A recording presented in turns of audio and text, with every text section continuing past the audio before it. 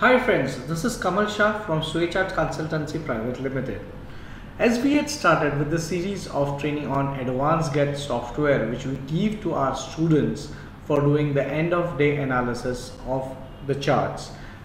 In the training 1, we saw how to change candlesticks from clothesline chart, as well as we saw how to increase the gap between each candle and shrink the same, as well as increase the length of the candle and how to shorten them.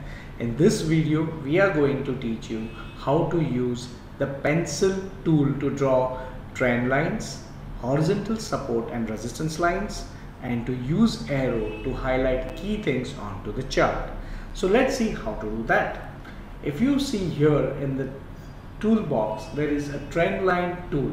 In the trend line tool, the icon is of a pencil, and so the name pencil tool. You can select the tool by a left click onto the mouse, and if you see, the tool has been selected. Now to get various options in this, go back to the tool and do a right click, and you will see that a drop down opens in front of you. Now in the style, you will see ray, segment, extended, horizontal, vertical and arrow as the options. Normally for our use, we use ray for drawing trend lines, horizontal is the option to draw horizontal support and resistance lines, and arrow to highlight key things onto the chart.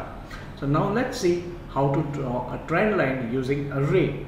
So you select a ray and you select the color that you want. If you are drawing an uptrended trend line, you can use green as the color. Say OK. And now to draw a trend line, we'll need 2 points. So this is 1 point from which the trend is starting, and then I can select the point other way. The point is this, and I can just say a left click, and you can see the ray is in front of us. So this is how you can draw a ray using the pencil tool. Now let's see how to draw a horizontal support and resistance line. So now going back on to this tool, do a right click, go to the style, select a horizontal option. Now let's see if we are drawing a resistance line, we can mark it with a red color. So choose the color as red, say OK, and now if I just say this is an resistance for us because this is the peak of the price, and I do a double click on this, you can see a red horizontal line in front of us. So this is how you can draw a horizontal line. Now let's see how to use the arrow.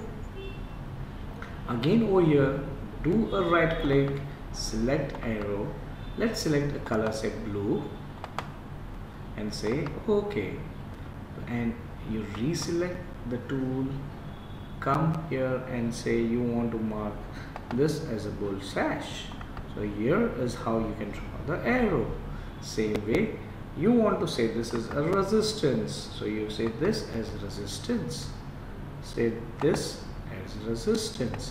So this is how you can use the arrow key. Now how do you mark each thing that you want to show or highlight to others? For that, there is a text tool as well, so which is A, and if you just do a left click on it, it will open. You can see the A mark onto the screen, and just click and the text box will open in front of you. Now you can type, say you want to say resistance,